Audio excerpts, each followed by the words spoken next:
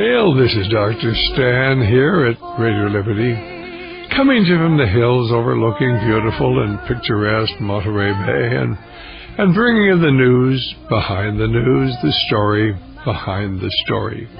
And we're going to be talking about what really is going on behind the scenes. Now, most people look at what's going on today about the battle between the Republican presidential nominee and the Democrat presidential nominee, and we're looking and seeing what's going on over in the Near East and the Middle East, the threats of war, what's going on financially, the very real possibility that we're going to see a major financial collapse, and we're looking at all the material and objective things going on. But of course you really can't understand what is taking place unless you understand that there is a supernatural dimension to everything. There is another dimension out there, certainly if you believe in the Bible, why you see all sorts of supernatural things happening. Certainly Jesus bringing someone back from the dead, walking on water, commanding the storm to cease and it ceases, healing lepers. Is the Bible simply telling stories, or is this real? And if you believe the Bible, you have to believe there's a supernatural element, and that supernatural element is playing a very large factor, a very large part of explaining what is going on today. With that as a background, Pastor Doug Riggs, thanks very much for being with us. Well, thank you, Dr. Stan, for having me back on your program. Well, you go ahead and pick up the story. Tell our listeners just a little bit about yourself, and then we'll go from there. As a pastor, I've been working with those that are trauma-based mind control victims of satanic ritual abuse since the mid-'80s. And it's been a growing and progressive experience for me in really learning what this is about. It's not just about demonization. It's about the fragmentation and the splitting of the person's identity through purposeful trauma. This results in the person's identity being fragmented, and then you can program different parts of a person's identity. And a whole internal world is developed through specific kinds of protocols that were developed by Dr. Josef Mengele. And through the years, we have learned the process of what's going on with these people, and it's a long, arduous journey for people to come out from this background, especially those that have been groomed to bring in the Antichrist, to bring in the New World Order. And one of the most amazing things that we've had to deal with is to see the way people have been specifically structured and programmed to infiltrate the church so that the church becomes compromised, it becomes weakened in terms of its spiritual impact, because people that are programmed and loaded up with spirits, they create an atmosphere that weakens the testimony of Jesus and the effectiveness of the church. Well, you know, Doug, I think the hardest thing is for the average Christian, the average churchgoer, to believe that there really are people out there who are programmed, first of all, to believe in this idea of a one-world government. They tie into secret societies. They have dissociative personalities. But even more than that, that they actually have been assigned to infiltrate the church, to undermine the Christian message, and that the battle really is an effort to destroy Christianity. Doug, you know, I think that it's so difficult for people to really believe that this sort of thing really goes on. But I have no question it does. It's simply the average individual never hears about this. They never really hear anybody who's actually worked with these individuals. This is not imaginary. It must be very real to you as you talk to these people and try to counsel them and bring them into a personal relationship with our Lord. Oh, yes. I've known Dr. Preston Bailey for a number of years. We have collaborated and seen this phenomenon unfold before us, not only in the church, but in our culture. And, you know, I just got back from South Africa, and we did 3-day seminars, one in Pretoria and one in Cape Town. And we saw the same thing there. In other words, the deeply hidden trauma-based mind control victims were all over the place. We had 120 that came for training in Pretoria and almost the same amount in Cape Town. And it's no different there, Dr. Stan. I mean, the whole New World Order programming, the hybrid breeding program, it's exactly the same there. I've been invited to go to Germany and do a seminar there and do training there coming up this next year. It's a global phenomenon. And it's not just here in America, although America is very saturated with this phenomenon. You know, the biggest problem, Dr. Stan, is pastors. Pastors, for whatever reason, they're either afraid of this, or they deny it, or they have their own mindset and they're not even open to even trying to understand this. But what I have found is that any church that is of salt and light, that is truly evangelical, The adversary has infiltrated people. Most of them are Christians, but they don't know what happened to them because of the very dense amnesia that is a result of chronic trauma in early childhood. We lived in South Africa, and when I was in South Africa in the mid-'70s, I really became aware of the spiritual battle. Certainly the population over there, many of them are deeply involved in the occult. The occult plays a very important part in the life over there. Well, Pastor Doug was simply talking about here in the United States, where most of our ministers do not want to talk about this spiritual battle. They don't know about it, they're afraid of it. But are ministers here becoming more aware of it, at least some of them becoming more aware of the fact that behind everything going on politically and culturally and ideologically are this supernatural battle, that there really is another dimension, that there really are demonic spirits alive and well in our society today? Years ago, I used to travel to different churches that were seeking help. So there were some of the churches that were embracing the challenge to help people that are obviously manifesting dissociative identity disorder.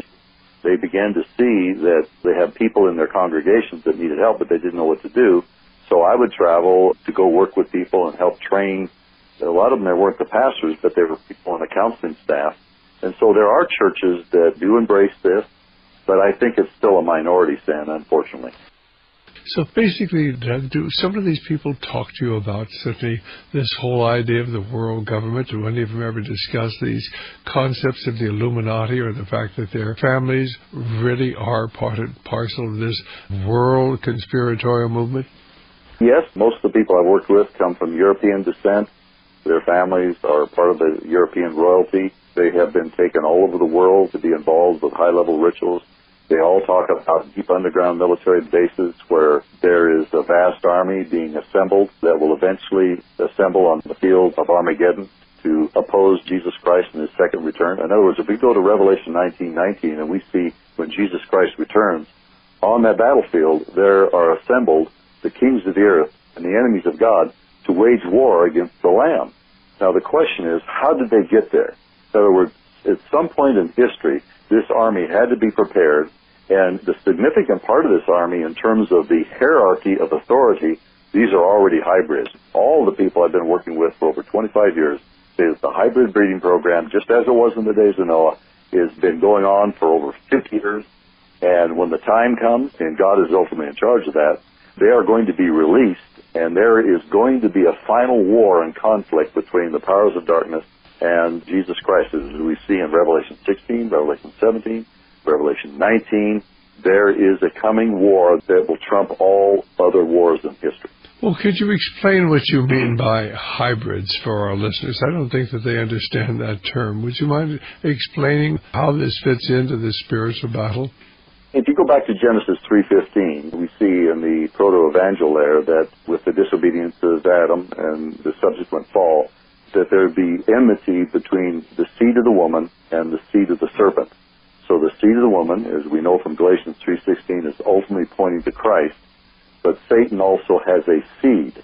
Now, if we go to Genesis 6:1-4, we see the first incursion of where the B'nai Elohim, the watchers, those angels there, cohabited with women, and as a result, as we see in Genesis 6:4, there is a hybrid offspring. In other words, the union of a fallen angel with a woman produces a hybrid entity. They were referred to as Nephilim. You use the term watchers. Does this refer to a fallen angel? Well, yeah, that comes from the book of Enoch. Those angels, the sons of God, were referred to as watchers. Those angelic beings are also used, I think, in the book of Daniel, Daniel chapter 4, chapter 5. The watchers are used there as well as referring to, in that case, I believe, elect angels. But these are fallen angels, and we know from 2 Peter 2:4, these particular angels involved in Genesis 6 were imprisoned for their rebellion, held there for a judgment. And another reference we see in Jude 6 and 7, that these particular class of angels involved in this incursion, they left their assigned sphere of rule and they abandoned their habitation, that is, their form of creation, to take on physicality in order to produce offspring. Now the point is, why did they do this? It was to corrupt the human gene pool so that the Messiah couldn't come. We know from Genesis chapter 6, verse 9, that that Noah was perfect in his generations. The word perfect doesn't mean sinless. It means that his DNA was not corrupted as a result of the incursion that occurred in Genesis 6. Jesus referred to the days of Noah when he said, as it was in the days of Noah, so it shall be at the return of the Son of Man. So when we look back at the days of Noah, there was violence, and there was this attempt of the adversary to corrupt the seed of the woman so the Messiah couldn't come and be our Redeemer. And I think people have to really analyze, of course, what it says there in Matthew 24 when Jesus was asked, how will we know when you're going to return? And as it was in the days of Noah, and because the world was just plain evil in those days, and these demonic spirits permeated every aspect of society. The Nephilim were here at that time. They were the offspring of these demonic angels and women. And I suspect that the same thing is going on today. What are your thoughts? Well, this is the reports I have been receiving and hearing for the last 25 years. Women from different walks of life that haven't met, they report that at the age of 13, they have been prepped. They've been generationally selected. They've been prepped throughout their life. So at age 13, there is a conception event where they are brought into union with a fallen angel and produce these offspring. The difference is that the quintessential hybrid today is not a giant.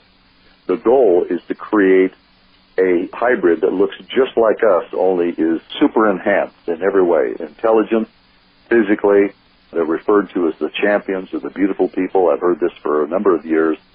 This particular species that is reportedly hidden away, waiting for a disclosure event, that are going to come forth under the ruse of aliens. But they are the quintessential man, that species to replace who we are, and according to the evolutionary lie and deception, man can now evolve to that higher level of humanity, which will be representative in this new hybrid species. Pastor Doug Riggs has been working for a quarter of a century with these people, and so many of them have similar stories. Can some of these people who have been raised in these satanic families and these occult situations, can some of them certainly get rid of that and come into a personal relationship with our Lord? Yes, in fact, everyone that I have worked with were already Christians. If we understand the adversary, he cannot stop a person from being born again. But if he can capture that event, a new birth event, at the earliest possible level, then that part of the person's identity, that new birth identity, that can be sequestered through severe trauma and dissociation and wrapped in spiritual death, then the person that is created off of that is fragmented and programmed so that the everyday presenting person will be completely amnesic to what has happened to them in that original new birth event. And so the goal is to release that new birth identity that's been targeted and taken captive, so they can ultimately be, as James chapter 1 verse 4 says, whole, complete, and lacking in nothing. It's a long, challenging road, but I see God doing that, Dr. Stan. Let's go to Chuck, who's calling us from Michigan. Hi, Chuck. Do you have a question or comment? That Nephilim, I thought when Noah got on the boat that everybody died and everything was destroyed. All right, fine. Let's just ask, because I think that's a very legitimate point that you've made. Pastor Doug, how would you respond to Chuck? How could we have Nephilim today? Yes, no, that's an excellent question. I think it was during the time of Jared when the first watchers came down, and there was a period about 500 or 600 years in which this whole process grew and reached the point where God judged that generation, and only Noah and 7 were saved. When that flood finally came, the caller, Chuck, is absolutely correct. All those hybrids were killed, and here's what the Jewish rabbis believe, is that the disembodied spirits of the Nephilim became demons, whereas the fallen angels are a higher order in terms of the hierarchy of evil, but the disembodied spirits are demons. Now, if you go back to Genesis 6:4, it says that the Nephilim were on the earth in those days, that is the days of Noah, and also afterward. So if we go to Numbers chapter 13, verse 33, we see when the children of Israel, the seed of Abraham, came in to conquest Canaan, that there were hybrids there. According to G.H. Pember in his book, Earth's Earliest Ages, which has just been released again by Tom Horn, Pember and Dr. Bullinger, they said there was a second and more confined incursion or eruption that produced hybrids that were in the land in the conquest, again, Numbers 13:33, And then J.H. Pember says that the third and final incursion will be just prior to the return of the Son of Man. Well, I think it's important for Chuck to understand that fallen angels after the flood would have relationships with women, and that's where the new Nephilim came from, Chuck. It's not the old Nephilim we still hear. It's the new Nephilim that have been formed. I would just comment that angels, all through the Bible, can materialize primarily in human form. My guest is Pastor Doug Riggs, who actually works with many of these people with multiple personalities, dissociative personalities, and they will tell him what's really going on in the occult world because they're from occult families. And, of course, Damien had called in from Santa Cruz and certainly questioning, well, how could we have these Nephilim today? We had Nephilim before the flood, that these fallen angels had relationships with women, and the offspring was Nephilim. And after the flood, why, there's still fallen angels out there, and there's still women, and unfortunately, the same thing is going on today. Yes, Damien, these beings can actually materialize, and this is what people don't understand.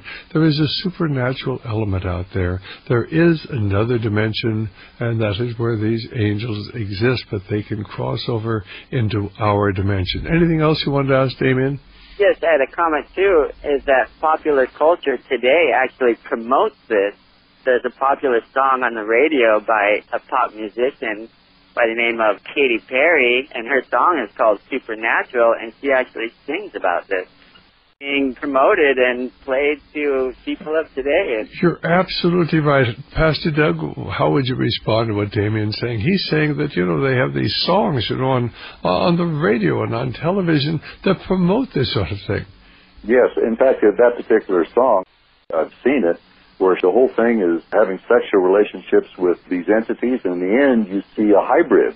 She's walking with a hybrid, and so the culture is being prepped and prepared for what's called the disclosure event. You who are listening, if you just type in disclosure with Dr. Greer, there are many people out there that are looking forward to these advanced species who they refer to as aliens. They're not aliens. They're bred and born right here. But the whole deception is that they're going to come as our saviors and lead us to the next evolutionary development and phase of mankind. It's all deception. But we're being prepared in the media and specifically music. And the example here, Katy Perry, they're promoting this whole thing that is something we should embrace and accept. Damien, have anything else you'd like to say before we let you go? I think it's pretty scary that is happening, and young people are listening to this like a catchy song, and I found myself, and then I'm like, wait, what is this? This is crazy what these people are singing about. And you can see it on TV, as the pastor was saying. The whole thing is a lie. What they want you to believe, of course, is that there are UFOs out there, and they're coming from another planet, another galaxy, something of the sort. And supposedly there's these aliens coming in from these other galaxies. This is not true. I believe there are UFOs, but I believe that there are manifestations of this other dimension. I believe that there are beings on these. But these beings can materialize and dematerialize because they are from the other dimension. They do not want people to understand the spiritual battle that's going on, Damien. They want people to honestly believe that there are aliens from other planets. UFOs are real, but they're not certainly from other planets. God bless. Thanks so much for calling. Okay, fine. Pastor Doug, would you agree or disagree with that? Because you don't have to agree with me. I'd like to know what you think. Yeah, I agree. When it comes to the UFOs and the work that I've been working with survivors, there are two categories. There are those UFOs that appear as light orbs. These are most likely manifestations of fallen angels or demons, and they are a part of the mix. But there are also those that are actually physical. And those that are in these craft are, I believe, from what's been reported, are hybrids. In fact, all a person has to do is go into Amazon, under books, and just type in man-made UFOs. And you'll be surprised at how many researchers have actually documented some of the deep underground military black ops. World War II, these craft have evolved in their development, and they're a part of the underground military or the shadow government military, however you want to refer to it. But the thing is, of course, people don't dare talk about this. It would cost them their lives.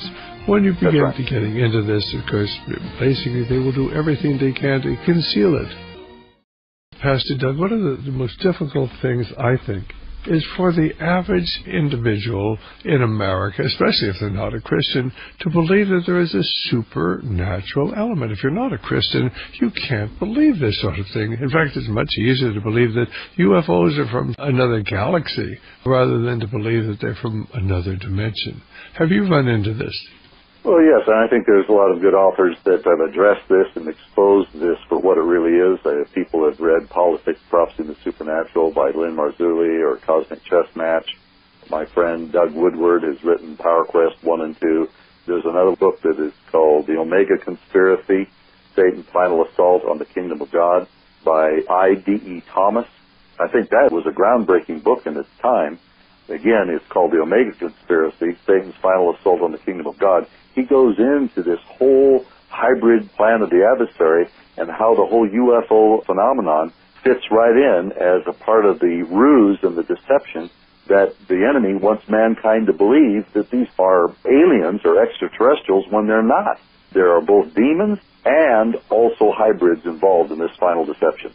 Well, I think our job, of course, is to try to get people to understand, first of all, the Christians. And, certainly it's amazing. There's a fellow named Jacques Vallée. I think that's his name, but he's certainly not a Christian at all. But he was a UFO researcher for many years. And he finally came to the conclusion, after studying this, the UFOs were metaphysical. And I think that there's some people who are not Christians who've really looked into this, and when they try to find some logical explanation, they've come to the same conclusion that you and I as Christians have come to. Yes, and I would mention also the work of Dr. David Jacob. He wrote a book called The Threat. You could go in and type in his name, The Threat, and watch the videos. He's not a professing Christian, but he's interviewed hundreds of these people that have talked about their experience of alien abduction, and how the experimentation, extraction of ovum and sperm... Hold that thought. We'll be back in just a moment. Pastor Doug, will you tell our listeners how they can get to your website, how they can get your information and material that you put out based upon your years of experience? Sure. It's DougRiggs, RIGGS.org. And when people go to the website, if they go to the Bite Show, I've interviewed Dr. Preston Bailey. I've interviewed other folks on there on this subject. Also, if they go to under the tab SRADID, which is Satanic Ritual Abuse, Dissociative Identity Disorder, but it's SRADID. If they go to that page, I have a whole series, a listing of subjects that address this particular phenomenon. And I would simply comment that we actually carry material put out by L.A. Marzulli. We have his Watchers DVDs 1, 2, 3, and 4, and we actually have a couple of books that he's written. One of them is called Alien Encounters, and the information is fascinating. We have Doug Woodward's books. I think it's Power Quest 1 and Power Quest 2. We carry this information because we want you to have the opportunity to get the information. You must understand these are not imaginary, they're real, but they're manifestations of the other dimension. Let's go to Lauren, who's calling from the state of Washington. Do you have a question or comment for us? I do. I'm interested in this multiple personality thing. How did they figure out that this was going on? Are these people just repressing these memories? I've heard of things like this. I've heard of people saying that they're having relations with supernatural beings, and I felt like it was a demonic thing, but I just wanted a little bit more information about how this all kind of came together. Well, yes, there's several different things that are issues here. First of all, multiple personality disorder, which has now been classified and designated as dissociative identity disorder, is a result of chronic trauma in early childhood. So the child, when they're overwhelmed with terror and pain, their identity fragments. This is listed in the Diagnostic Statistical Manual for Mental Disorders. It's one of the accepted diagnoses. That in and of itself is a separate phenomenon. Now, what the cult does, when I say cult, are those that are committed to bringing in the Antichrist. They will use trauma, they will employ trauma to cause the person to split, and then the part of the identity splits, then they channel in spirits to be attached to the fragmentation of the person's soul and identity, and then the person is actually structured through the fragmentation by the powers of darkness to create a whole inner world. that phenomenon is in and of itself. Now, many of these people have been selected, the women, to become breeders. And they're also multiple, that is, they have been fragmented, but then they have been selected to be breeders to create an end-time army and to create a hybrid species. So I don't know if that addressed all your questions or not, but this particular phenomenon is well known by many, many counselors. And any chronic trauma in early childhood, it doesn't have to be satanic ritual abuse. It could be incest or any kind of trauma, like the Three Faces of Eve or the movie Sybil. There was no indication that it was satanic in terms of ritual, but that abuse did cause the fragmentation of the identity. So that person needs to have a lot of therapy, healing, counseling for their identity to come back together into wholeness. And basically, it's not imaginary, Lauren. It's very real, and we've even met a few people like this. Go ahead. Yeah, I believe that it is real. These women later on have children. They are breeders. They are used for that, and they know that they're going to be used for this. It's not that they know it right away, because they're groomed and prepared from earliest childhood. So one of the chief characteristic features of chronic trauma in early childhood is amnesia. So what happens when the person gets older and the amnesia begins to break down, then they begin to get in touch with how they've been used to be breeders. They don't know it as long as amnesia is there, and until that begins to break down, then they begin to see how they've been programmed and how they've been selected as a part of Satan's end-time agenda to bring in this massive army that ultimately is going to be directed against God on the battlefield of Armageddon at Revelation 19:19. And you know, one of the most interesting things, Lauren, I've been at this for about 20 years, as you know, at least as far as studying this sort of thing. And about the time we first got started doing our radio programs, about 1992, 20 years ago, why, of course, we would get some of the people coming and telling about their experiences and how they'd been utilized in these demonic experiences they'd had. And then suddenly there came out something called the false memory syndrome. That was basically saying, this is all made up. This doesn't exist at all. These are all false memories. They're being implanted by psychologists, and they're being implanted by people who are trying to help these people, but they're giving them these ideas. It's all a false memory. And they had organizations all across the country affiliated with the Central Organization on False Memories. And who was funding it? Why, the CIA. And who were the leaders of it? CIA psychiatrists. Why in heaven's name would CIA psychologists and psychiatrists like Jolly West, you know, he was a CIA psychiatrist. He was a fellow who was down there visiting Tim McVeigh all the time. He was in prison before he supposedly was executed.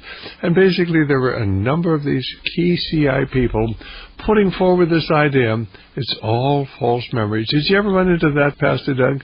Oh, absolutely. In fact, the CIA program, or the MK Ultra and Bluebird programming, most of the people I've worked with have been subjected to that. But the deeper level programming goes way much deeper to cover up the European royal families. But many of these people have been used to be structured as MK Ultra candidates, to be operatives in terms of government function, and to be used as sex slaves and those kinds of things in the government. But yeah, this is well documented by a number of writers. I know Dr. Colin Ross has written books on this. He rewrote his book, I think it's called The CIA Doctors. But yeah, this phenomenon is well known by those that are working in this field. I have another question. Who is raising these children? That's my first question. And my next question is, how do we get more information about this so that we can be more educated on this? The universal reports that I have received throughout the years that there are deep military underground bases. They call them military. They're not military as we know it.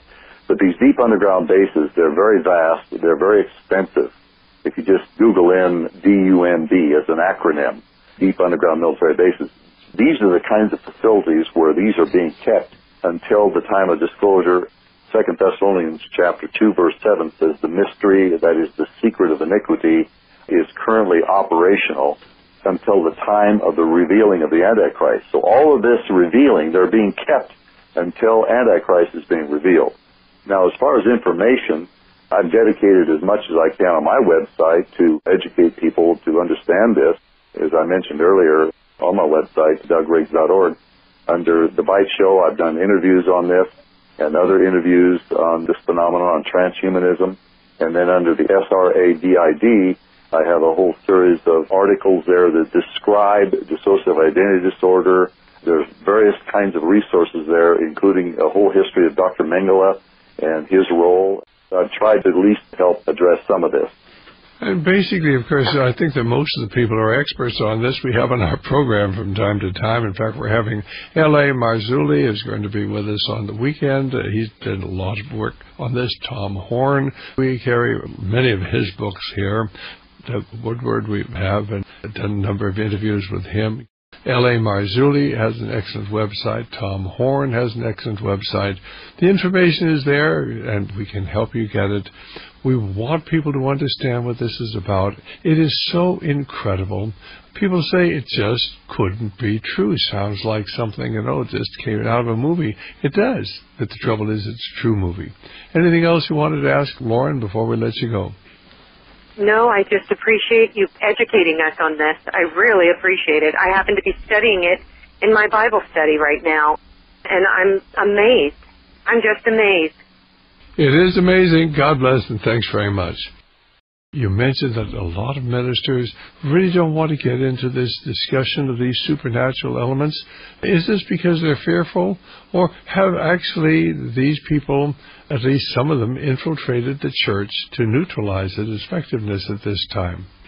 What I've seen, any church that is a viable church that represents salt and light in this world, that church will be targeted by the enemy. His most effective means of infiltration is through the complex trauma-based mind control victim, because these people don't even know they're victims. And they can be brought in under assignment with various hidden personalities that are assigned to carry out, to bring down pastors, to infiltrate churches, go into the nursery, to abuse the children. So you don't know that. I mean, these people, you can't tell by looking at them.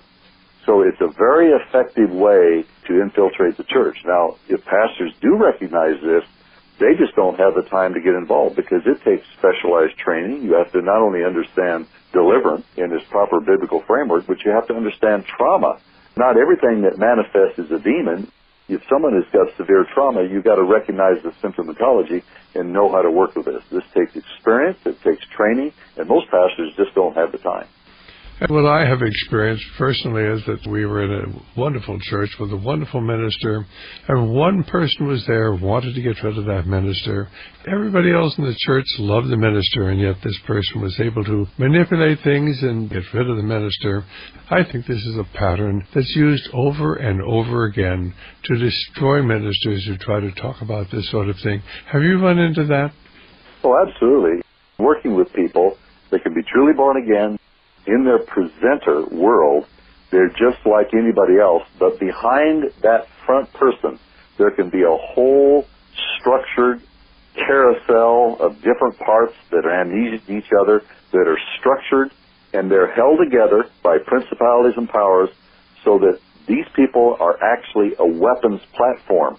So certain separated personalities or dissociated personality states can be used to channel spirits, to channel curses, to release powers, to bring in all kinds of corruption, confusion, demoralization, discouragement. I mean, these people are weapons. They've been engineered to become spiritual weapons. And I've experienced this over and over again. And if you're not properly trained and experienced spiritually, this can really bring a person down very quickly. We have to know what it means to be dressed in the whole armor of God, be living in close fellowship with God, be living in community with one another, and know that the weapons of our warfare are not carnal, but can defeat these powers. But it's a real war, and if we're ignorant of the warfare, then we can become casualties. It's important that we as Christians recognize that we are living in a very unique time in history, that I believe that we are at the end of this age. I believe that because of Israel has come back into the land, and from 1948 until the second coming of Christ, we are living in the generation that Jesus Christ will return. We don't know the day or the hour, but we are living in the season. We need to be ready. We need to be walking close with the Lord and make sure our lives are in alignment with Him and walking in holiness and the fear of the Lord, and being aggressive while we have time to lead people to Jesus Christ, to have tracts, leave them, go to the restaurant, put them in your bills, be aggressive in reaching people for Christ, and being about the Lord's business until He comes. The scriptures talk about how fallen angels had intimate relationships with women, and the offspring of that intimate relationship were the Nephilim. Where in the scriptures does it talk about that?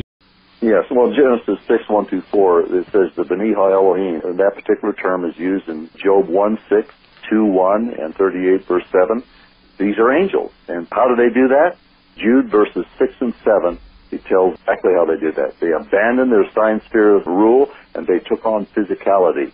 They abandoned their dwelling place. And that particular word, oikoinome, there in Jude 6, is used only in one other place in 2 Corinthians chapter 5, verse 2, which refers to the future resurrection spiritual body of believers. Okay, so, we have one more caller. Let's take that. This will be the last call. Paul, do you have a question for our guest? Well, my question would be the training of your ministers. We just came back from doing 2 training seminars in South Africa, and on our website we have 8 segments of that training seminar that we did in Pretoria. That has been posted for those that would like to listen to that seminar, and it's all designed to train anyone who desires to have any kind of training. And I'm not the only one presenting. We have people that have come out of the project that are SRADID. They traveled with me, and they're sharing their testimonies, and they're part of the training program. We're out of time, and I appreciate you being with us tonight, Pastor Doug Riggs. And you go to his website, get his information, vitally important. God bless, and thanks very much for being with us tonight. Yes, thank you, Dr. Stan.